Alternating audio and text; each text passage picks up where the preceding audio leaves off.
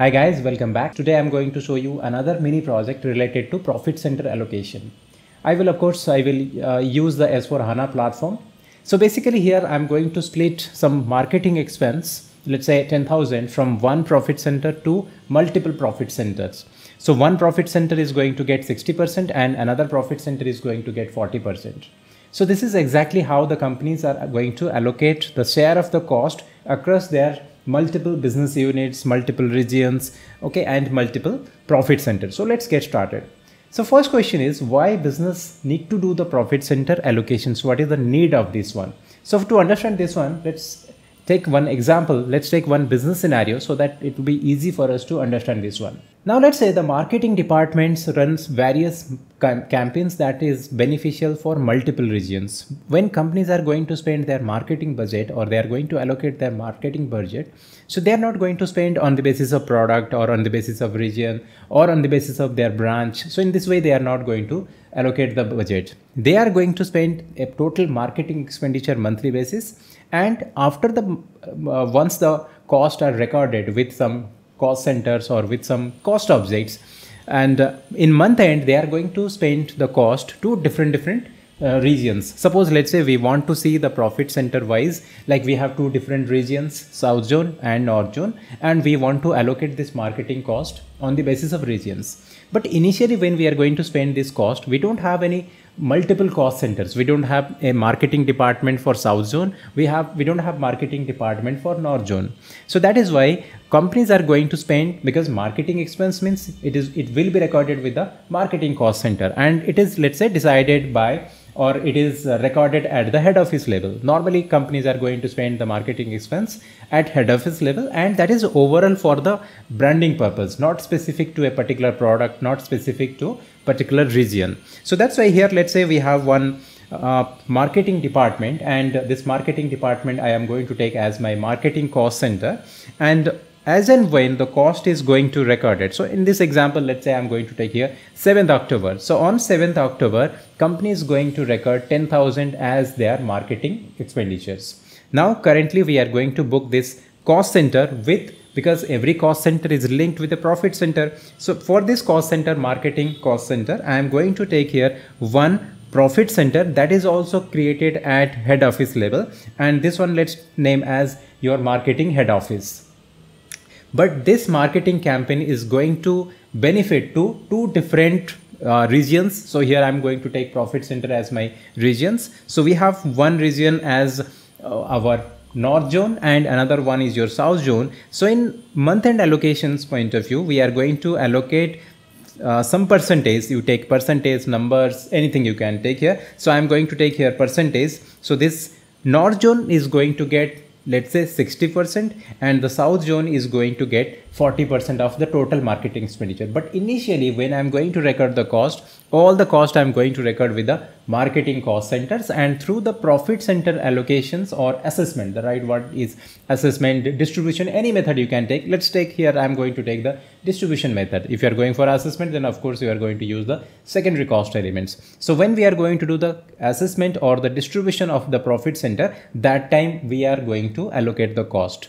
Basically this same concept is there with the cost center. So let's say from cost center I'm going to transfer to various type of profitability segment. So that is also possible, but that is a different purpose. We want to allocate the cost to different cost centers, or we want to allocate the cost to different profitability segment. Here we want to generate the profitability report by using the profit center. So initially the cost will be recorded with one cost center, with one profit center, and in end the cost will be allocated to the multiple profit center. In our example, two profit centers I am going to take here. So this is the business example. Before we will jump into the SAP demo, so I want to quickly share something. So if you are already working as SAP or any other ERP as business user, business analyst, or even junior consultants, and you want to upskill your SAP finance knowledge, or you want to start your consulting career in SAP, so I have complete one hands-on project-based FICO training is there, so which covers everything. In fact, the current scenario which I am going to take, this is part of that project. So that includes GL, AP, AR, asset accounting, detailed product costing, margin analysis, all the integrations with other modules like your SD, PP, everything. So if you are interested to know more about this training, so I will add the demo sessions or the demo video in the description, so you can go through that, so that you will get the idea about this training, and it will be 100% project based training, so that it is going to help you when you will go for the client level interview, when you are going to change your career. Now let's continue with our practical SAP demo. So first step is we are going to post the marketing expenditure with one particular cost center, because initially we are going to record with the cost center, the default cost center or the head office cost center for the marketing department along with the profit center. So here you can post a B50 entry. I'm going to post a vendor invoice. So let's say we have one marketing firm and they are going to do the marketing for us. So that's why I'm going to post the FB60 transaction code here to post this marketing expenditure. Just like a normal vendor invoice, non-pure vendor invoice, I'm going to post this one. So here I will select one supplier. So let's take this supplier, and as for the example, this expenditure we are posting on 7th October. So I will take the invoice date as 7th October, and the posting date is also, let's take the 7th October. And as for the example, total marketing expenditure, not for any region, the general marketing expenditure for the month of October, it is 10,000. And let's add here some tax component too. And the debit will be the marketing expense. Let me take this GL account 7033. If you want, you can use multiple GL accounts. So 7033, and debit will be, so vendor is going to credit here, debit will be your expense, that is 10,000. And here you need to add the required cost center. You can also maintain the default account assignment. For this GL account I have not maintained that, so that's I'm going to record this cost with our required or suitable cost center. So here I'm going to take the cost center as marketing head office HQ.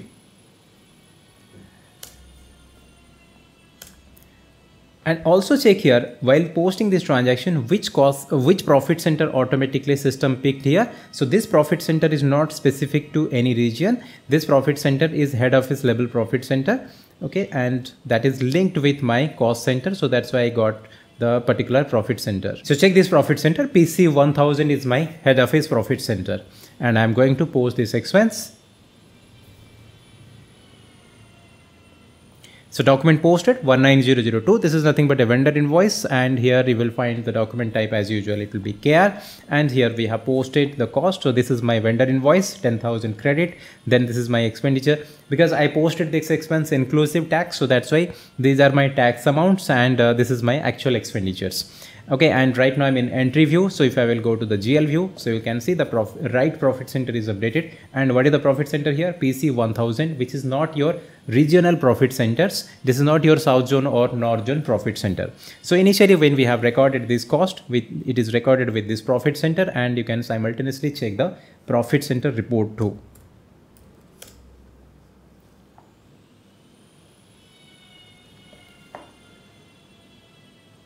Okay, so we will ignore some other profit center because it's a running company code I'm using here for demonstration purpose. So let me specify the profit center here. And as for this example, profit center is PC 1000, and I have recorded here the cost 10,000. Okay, so it is recorded. So it's not actually 10,000 because inclusive tax. So this much amount is there. Now from here, we are going to transfer or allocate the cost, the two profit centers. That is our requirement here. Purpose is when in future when we are going to run the profit center wise P&L or balance sheet, particularly its P&L item. So there you will find that total profit center South Zone how much, marketing cost related to North Zone how much, and marketing expenditure related to South Zone how much. So that internal we will have the profits are allocated properly, because we don't want to record the total cost with one profit center. We want to allocate it. So for that purpose, I'm going to use here the distribution method. You may use here assessment. Now I'm going to, once the finance transaction posted, the FI users activity completed, now the CO team is going to perform these allocations. And for that purpose, I'm going to use here the node or the T code, anything, which one is your comfortable for you. You can use that one. So go for profit center accounting, then go for the period and closing, because it is one of the closing activities. It is particularly business process point of view. If you'll see, it is part of your record to report process. And I'm going to use here 4KE5, the transaction code, that is distribution method. In another scenario, we will see assessment also.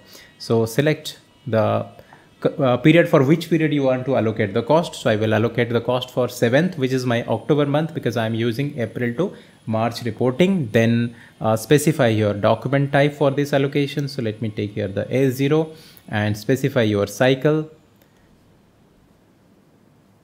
So we have another one is that because it's a different scenario, marketing assessment, it was related to COPA assessment, just ignore. So right now we are going to use this 11,000, which is marketing cost allocation.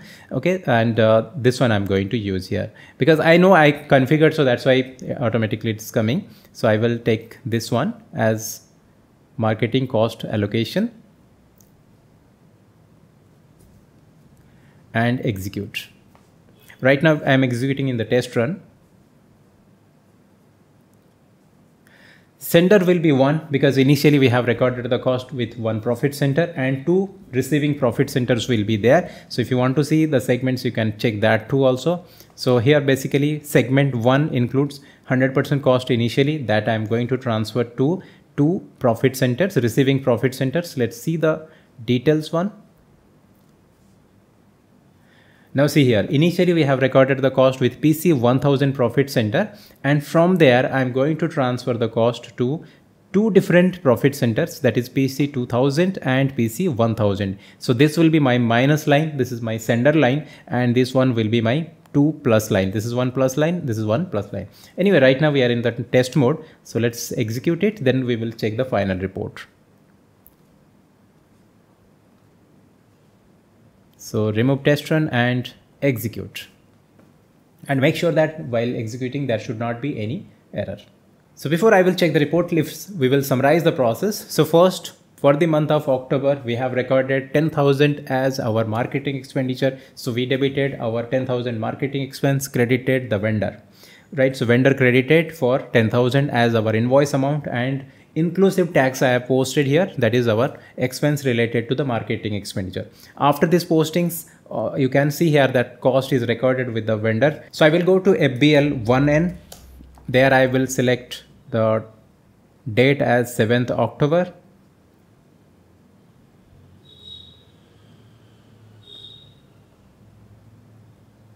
Okay, and execute. So this 10,000 is my vendor invoice is posted here, and also the debit amount is your marketing expense, which is there. So this is our invoice. That was our first step. And when this cost was recorded, or when the invoice was posted, on 7th October. Then in month end, the CO team, they perform the cost allocations, particularly the profit center allocations here. The purpose is the cost, the 10,000 cost, or in this case 9476.43. This cost need to be allocated, because at this point SAP has not SAP has not yet distributed the cost to the respective profit centers. So that is why next the CO team is going to run the distribution cycle, assessment cycle, whatever as per the requirement. So that's why here I have executed the transaction code for KEU5 for the distribution point of view. So there I have selected the source profit center. In my example, the source profit center is PC 1000, and that is linked with a segment, of course. And there I have entered my allocation month as 7th, that is October month. So first I have executed with the test run, then once I confirm that everything is fine, then I executed with the actual run. So once I have executed it, so SAP will automatically create here the postings, that is known as your internal postings, and move the cost from profit center 1000 to profit center 2000 and profit center 3000. So let's confirm. So once again, I'm going to execute my profit center report here.